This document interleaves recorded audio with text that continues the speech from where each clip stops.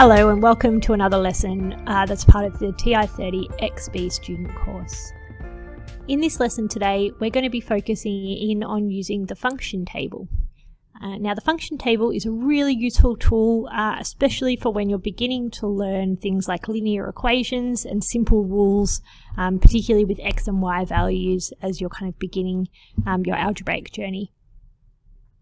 So to access the function table, there's just this button here that says table right on your screen, and if you've watched some previous videos you'd be familiar with the converting fractions to decimals, so it's that same button there, but we don't press the second, we can just press straight away, hit that table, and it's going to come up here. Now you see I've been having a play around already, so we've already got a rule in there, but I'm just going to clear that, and we're going to start off just by looking at the really simple rule y equals 2x plus 1. So I'm going to type in 2. And then I'm going to press get x just by pressing that variable button there. Now really important when you're using the function table that you just keep that as x. You'll notice that if I continue to press that, it will scroll through some of the other variables, but the function table really just wants you to use x as your variable. So try and keep it on that. Okay, and then plus 1 on the end. And enter.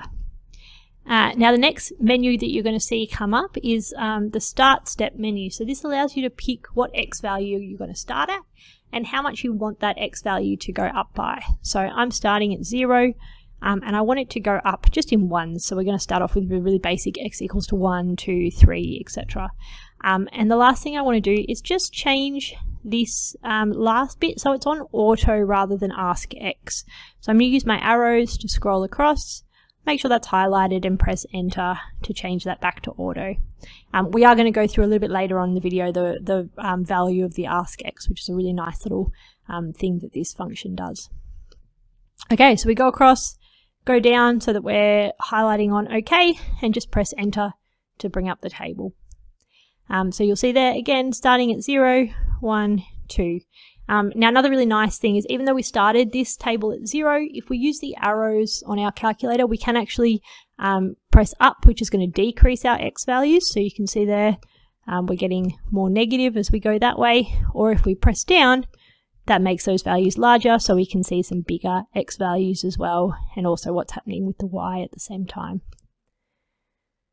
Alright, so now just let's look at one that's a little bit more complicated. So to quit out of here, second mode to bring back to your main screen, and then I'm going to press table again just to bring up a different equation. So in here, we're going to type in that one that I had in the screen just before, so 5x plus 6, and you'll notice I can just type directly over the top, so I don't even have to clear that if I don't want to.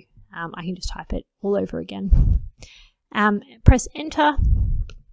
And now in this case, we're going to start from a negative value instead. So I'm going to start at -2. And then instead of going up in 1s, I want to go up in 0.5s. So that's going to increase at an amount of 0.5 every time. Again, press enter on OK.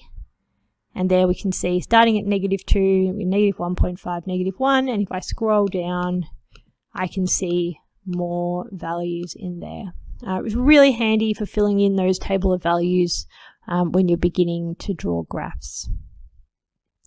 The last thing I just wanted to show you was that askx function. So again, I'm just going to quit out of here, go back into table. I'm going to keep this as 5x plus 6.